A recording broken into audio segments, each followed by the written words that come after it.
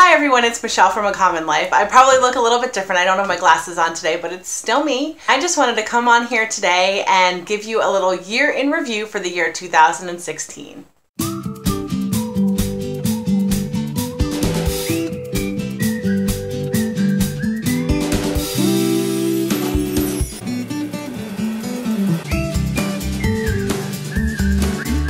2016 was an absolutely crazy year for my family. As you may know, we moved to North Carolina at the end of 2015, and we rented a house while we were trying to basically figure out where we wanted to live. We didn't know the area. I had never even been here until the day that we moved here.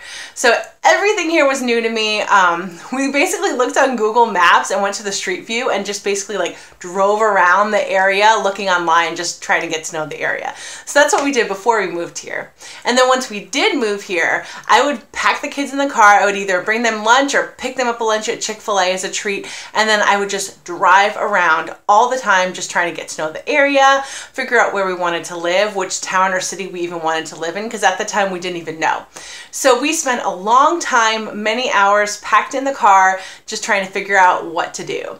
And so in the end, we did find a house that we loved, and we closed on it today, 1 year ago today. So the way that we found the house that we ended up buying was kind of a funny story.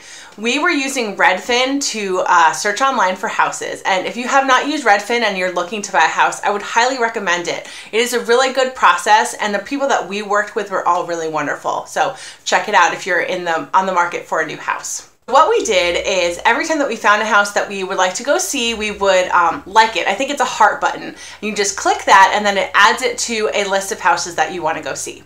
And then if we didn't like it, we would just exit out and then we wouldn't ever see it again. It wouldn't show up in our search anymore. And so when we came to this house, I never could decide what to do. And I kept seeing it over and over and over again. And I wouldn't heart it and I wouldn't exit out. I just left it there. And so my husband said, let's just go check it out. And if we don't like it, we'll just exit out and we'll move on. And the reason that I had some hesitancy was because it needed some renovations. And we had never considered doing a renovation before, and so I just wasn't really sure if it's something that we wanted to do. But we went ahead and let the realtor know that we wanted to see this house. And the first moment that we came here, we walked into the backyard and we knew, this is it. This is the house for us. And then we walked through the front door and I literally got goosebumps, and I have never gotten goosebumps before in my life for anything. I am not a particularly touchy-feely person, and so, that's just not really the way I feel things out or I don't know, make decisions. But when we came to this house, I just knew. It was like, this is the house for us. Whatever it takes, we're going to do the renovations and we are going to buy this house. Thankfully, we closed on the house at the very end of 2015, and then we spent the next 4 months having the house renovated. We went through and gutted the entire kitchen, and we replaced the paint everywhere throughout the house, replaced all the carpet, redid the hardwood floors downstairs, we replaced all of the light fixtures, and then the big job was that we finished the 3rd floor so that we had a guest suite up there, because we don't have any family that lives near us, and we wanted to make it so that when they came and stayed with us, they had a space that was just for them. So they have basically their own floor. We have a laundry room up there, and there is a living area with a living room and a table, and then there is a large bedroom with a full bath and a large closet. So that was the big job for the renovation, which totally made it worth it in the end for us. If you know how renovations work, if you add more square footage, you basically get that money back right away. You make more money back.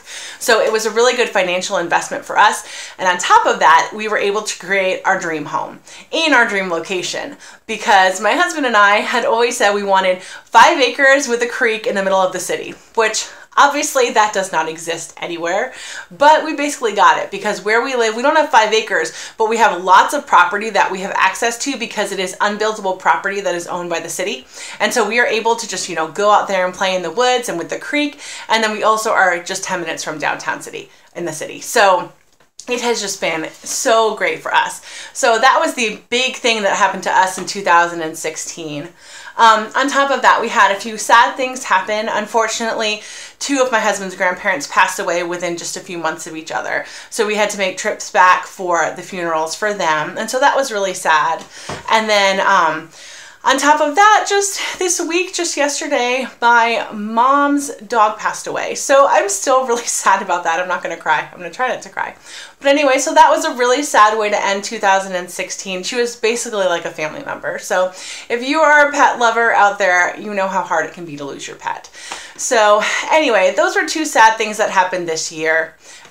Some really great things that happened where we were able to have a lot of visitors come and stay with us in our new home. So that was really fun. And then we made several trips ourselves this year. At the end of August, my parents were here visiting for the kids' birthdays, and my husband and I were able to go away for 2 nights. We didn't go far away or anywhere exotic at all, but we just got away. We ate some good food. We went to some art galleries. We napped, and we just had a really good time. So that was really fun. Then in September, we went to New York for my parents' 40th wedding anniversary and got to see the whole family, and so that was really nice too.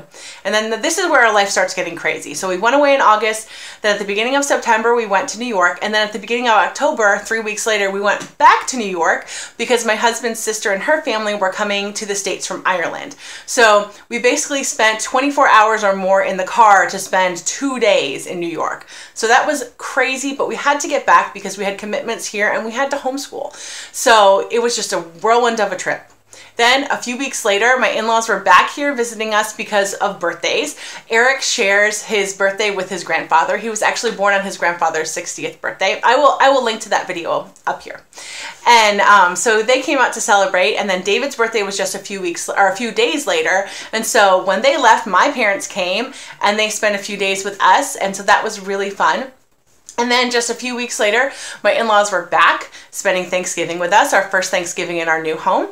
And then just a few weeks after that, it was Christmas. And so we had my in-laws here for the beginning, right before Christmas, and then my family came for Christmas Eve and Christmas Day and a few days after. So we just had visitors and traveling nonstop for the last 4 months. So I can honestly say to you, I am just so looking forward to staying home, keeping things simple, slowing down, honestly getting some projects done around the house, getting some light fixtures changed, and we still have 2 big renovations that need to be done here. So at some point, probably not necessarily this year, but soon we will get those accomplished as well.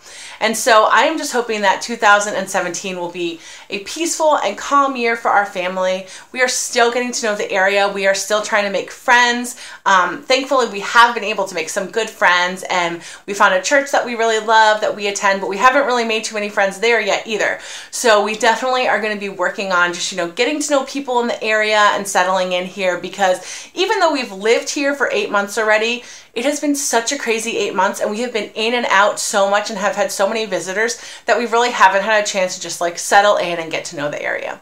So those are our plans for 2017. Oh, and let me add one more thing. 2016 was the year that I decided to stop coloring my hair. So for me, this was a massively huge deal. I had been doing the research for months, not months, years, honestly, trying to figure out what in the world I wanted to do about my hair. So I have been really happy with it. I am at 9 months now that I stopped coloring my hair, and this is my natural hair color. So that has been really exciting for me. Obviously, that's like my own personal triumph of the year, but I am really happy about that.